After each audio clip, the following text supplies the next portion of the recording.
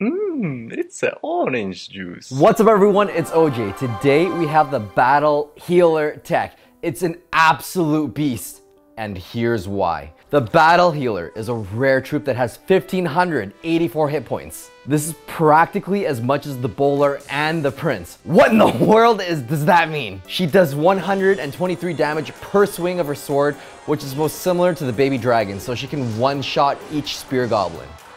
With the hit speed of 1.5 seconds, she dishes out 82 damage per second. Her hit and move speed is exactly the same as the Valkyrie. And she has a long hit range, similar to the Prince and the Night Witch.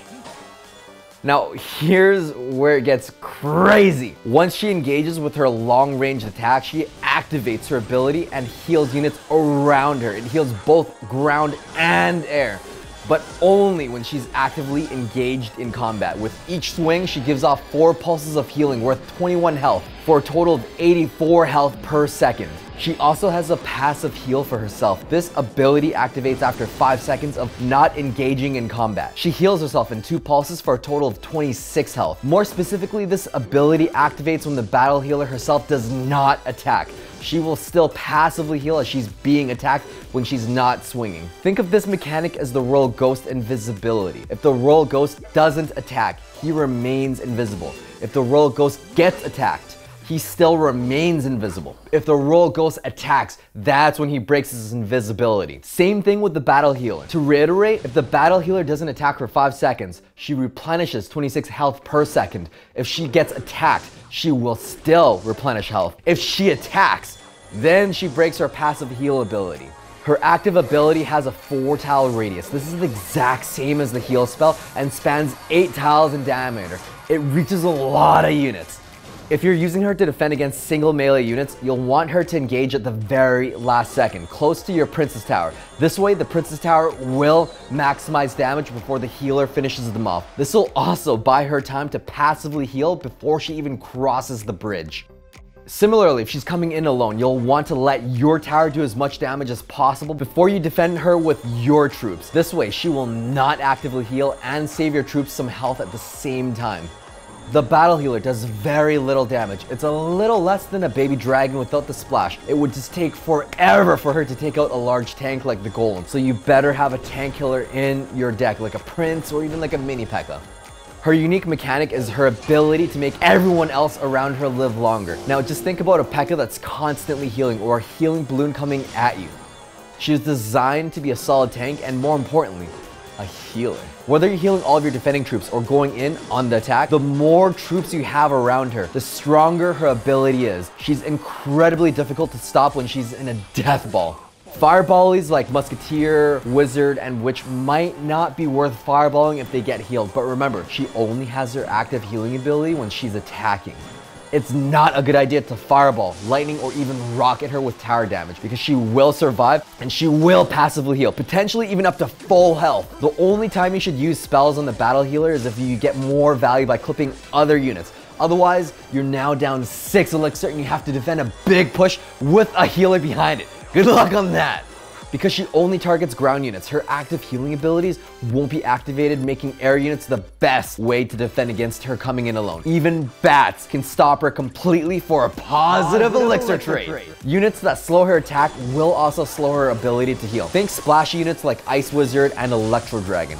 One of her main weaknesses are swarmy cards. She straight up just gets overwhelmed and can't heal all of that damage, but be ready for spells like Zap, Fireball, and even the new reworked arrows. If you're using her, you should protect her from swarmies with splashies that target both ground and air, like the Executioner, Wizard, and the Baby Dragon. Remember, what makes her strong are the units around her that she can heal. If you have the opportunity to take them out first, she'll be very easy to deal with. The Elixir Golem is one of the best tanks that synergize with the Battle Healer. The constant heal makes it hard to completely stop all of those blobs. Those blobs are technically like swarmies. The big blob explodes, she's now tanking for the blobs. Just make sure to have some air counters alongside for that really big push. Any building can stop her from connecting to your tower if she's alone, but be prepared and predict for a big push if you even see her planted at all. Both Inferno Tower and Inferno Dragon can completely stop her, and more importantly, stop her from a distance, making her active heal non-existent. In order to use her to her full potential, you'll want to use units that can be healed. Minion hordes come to mind for this, or just a death ball of medium health cheap 3 elixir units like Knight and Zappies. There's no point in putting her in with bats or skeletons because those guys just die in one hit. You can't heal what's not there anymore. Remember, she's real weak and takes 2 shots to kill stab goblins, so using her to defend Goblin Bale should be your last resort. If you have 2 battle healers together, their heals do stack and make it that much harder to stop her. Think for 2v2 or mirror or even the clone spell. Heavy hitters like the P.E.K.K.A. and the Prince take her out quite well, but it will be difficult to get to her if she's behind a big tank herself. One of the best counters to her and her supporting troops would have to be the Mega Knight. His spawn damage annihilates most units on impact. I know, the Mega Knight, Sparky, Bomber, and Bomb Tower actually do damage to her. My verse all video was recorded in the dev build, which had her floating mechanic, but that's completely removed. It is not in the live build, and that is my mistake. The Bowler is another great way of keeping her away. His knockback prevents her from actively healing others as long as you don't plant anything on top of her. Remember, she's not scary if she's not healing anyone, so try to take her out from a distance if possible. After defending a push from your opponent, she is amazing to turn into a counter push. She'll just passively heal up, then actively heal your opponents as you push. She is unique in how she can be the tank in front of all of your support, but also be part of the support healing your big tank. All spawners and swarmies can stop her alone. So far on TV Royale, she's in a lot of different types of decks. Pros seem to be testing her out on Beatdown to Graveyard and even Balloon archetypes. One card I do see her paired up with is the Elixir Golem. Coincidence? Heck no! Healing blobs are no joke, and they are definitely synergies that also follow the Elixir Golem. If the battle healer does become meta, carrying spell cards like arrows and fireballs will probably be more prevalent than Zap and Snowball just because she cannot actively heal units like goblins and minions fast enough. Air could also become more popular to offset the use of the battle healer. Hope this video helped. Let's get into some OP healer battle decks. Elixir Golem, battle healer. We have to use this deadly combo. She's gonna heal the Night Witch. The Sparky's is gonna back her up. We're just gonna do this. I have a good feeling about this. Electro Wizard and Baby Dragon are anti-air. She gets taken out by bats. You need to have anti-air when you play her. Ooh, never play Elixir Golem first. I'm just gonna rush the bridge like a fool. Oh wait, he's level 11. I can do whatever I want. Nice. All right. He's got an Inferno Tower. Okay. Well, I'm gonna go for a Night Witch in the very back. He's not gonna know what hit him. She gets 1 hit, no big deal. Even though my tower got hit, I still have 400 more health than he does. How broken is that? I'm not even gonna use the battle healer yet. It's already over. Oh gosh, the Sparky already connected.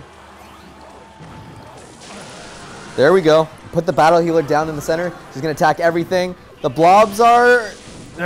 No. Heal the blob. Heal the blob. Take the Sparky out. This is too easy. Well, because I'm level 13 and he was level 11. Was it the deck or was it me? A little bit of A, a little bit of B. Nice. Okay, one more time. Maybe we'll get someone else a bit better. I mean, a higher level. Okay, we're gonna get someone a little bit lower level. I'm not doing this on purpose. I just don't play ladder that much. I promise I'll climb soon. Okay, we're doing Sparky in the back. I have a good feeling about this healer. Level 12 Witch, though. Just let that Sparky chill out for a bit. Oh, yes. Oh, no. Took out the Witch. Oh, that's not the best, but not the worst. Let's put the battle healer in the front. Kinda. The Sparky's gonna tank for it. All right, we can deal with that. Sparky's alive. Sparky's alive still. That's all that matters. Stop hurting me, Sparky's alive. Sparky's not alive. Okay. I'm impressed. Those elixir blobs are going to deal damage. I'm only at 4 elixir. I just gave him 4 elixir for the battle blobs. Battle blobs, elixir blobs. Same thing. Potatoes. One more hit. Nice. That had nothing to do with skill. There was only the fact that I have a level 13 Sparky and a level 13 battle healer against a level 10. Not fair, Supercell. Well, it's also because I don't push. Ooh, we'll let that connect. I'm good. Let it all connect. Take out that Witch. I'll forfeit the Sparky. Yeah, that's cool. I'm down. Like, It doesn't matter what I do. I could have stopped that giant skeleton, but I'm so maxed out right now I can do anything. Alright, we're gonna do a witch. It's gonna be double elixir. We're gonna trick shot this. Oh my frick, he's got a Sparky. So that's how we're gonna play it. Alright, I need my Electro Wizard for this. That Night Witch is gone. There's no way. Oof. Nope, we gotta get rid of that Sparky. I feel like I gotta poison that witch now. Oh, yes, double dip on that. Alright, now we'll stop this giant skelly. Maybe we'll take it a bit more serial. Nah. I'll do a Sparky in the back. That battle healer is a write-off. She's just gonna die to that bomb before anything can happen. She's not gonna passively heal fast enough. Takes 5 seconds, there's no way that engaged fast enough. Maybe I will do poison. Right on the... Oh! Maxed out Sparky survives!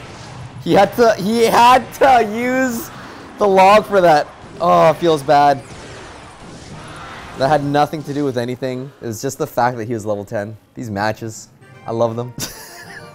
I love taking candy from a baby. Oh my goodness, this hotel Wi-Fi. How am I not lagging? All right, that's gonna be it for this video. Hope you guys enjoyed the tech video. There's so many strategies. There's so many things. We're in LA right now for the Clash Royale World Finals. And thank goodness she's banned because this card is, oh geez, it would be like 2017 all over again with the Night Witch. That was a nightmare. Thank goodness they're banning the battle healer. That's gonna be it for this video. Thanks for watching. Stay tuned. December 7th for the Clash Royale World Finals. December 7th, right? Yes.